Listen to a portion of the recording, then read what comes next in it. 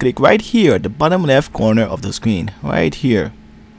And then you are going to type system, you're going to type restore point right here. Type restore point.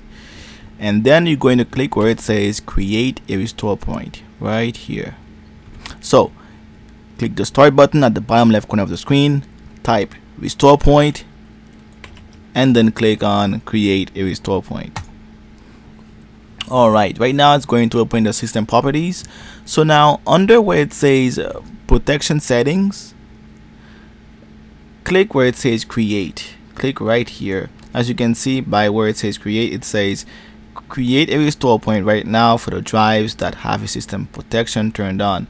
So click create right here. And now you're going to name your system restore point.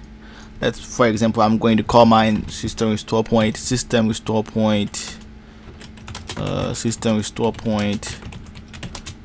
2.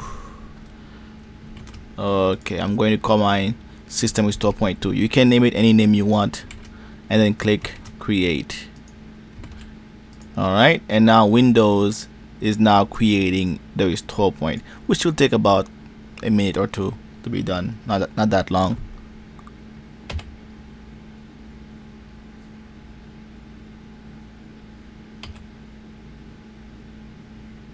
Alright, so as you can see, it's still creating a restore point. Alright, so it should take about a minute or two. As you can see, it's done creating the restore point really quickly. Okay, close and click OK. So now, what if you want to access that system restore point? How do you do that? Very simple. All you have to do this time, you're going to right click the bottom left corner of the screen, the start button. Right click with your mouse right here.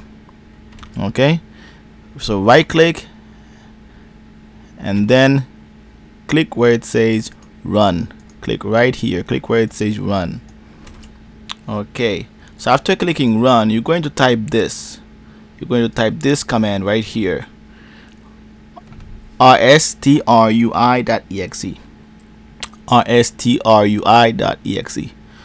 rstrui.exe, and this should open the system restore tool. Okay, and now and then click OK. And by the way, if you can't memorize this, I will include it in the video description, and from there you can copy and paste it to the run command. So and then click OK, and then this should bring up system restore. And if I click next, as you can see, it says system restore can help fix problems. And if I click next, and then here you go, the system restore point I just created.